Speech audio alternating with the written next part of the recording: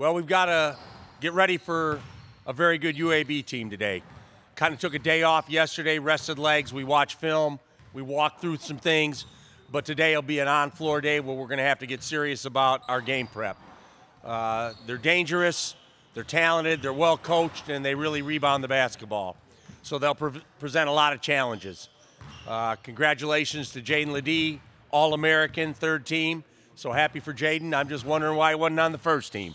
That's how good I think he is.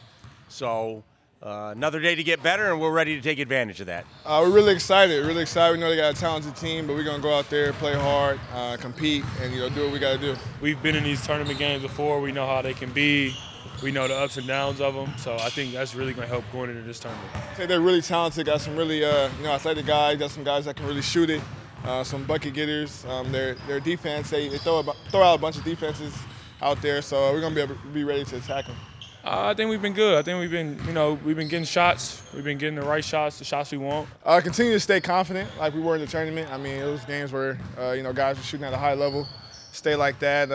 Defensively, still lock in the way we have been all year. So I don't think it's much that we really need to do extra. Just keep doing what we've been doing, just at a better level.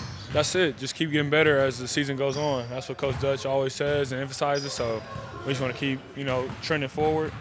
And I think we're gelling a lot better too at the right time. Oh, definitely. I mean, March Madness is what you want to do in college basketball. I've been dreaming of March Madness. I've been fortunate to go all 4 years, so it's definitely been a dream. So we're gonna go out there and play hard.